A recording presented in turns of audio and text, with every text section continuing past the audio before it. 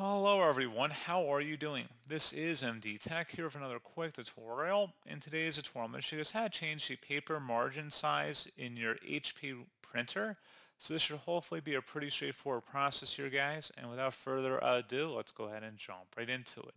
So all you have to do is open up the search menu, type in Control Panel. Best results should come back with Control Panel. Go ahead and open that up.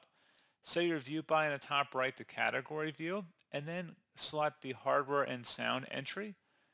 Select advanced printer setup, and now locate your HP printer from this list. Go ahead and left click on that one time, and now go down to printing preferences and open that up. And now that we're in here, make sure paper/quality is the tab that you're under, and then where it says custom versus sizes underneath paper options, you can click on the custom button and adjust the custom dimensions for the page. And you can also switch to millimeters if you prefer. And then you would just close out of here once you've done making any changes that are necessary. You would need to select apply and OK to save the changes, and that's all you'd have to do. So pretty straightforward process, guys. I do hope I was able to help you out, and I do look forward to catching you all in the next tutorial. Goodbye.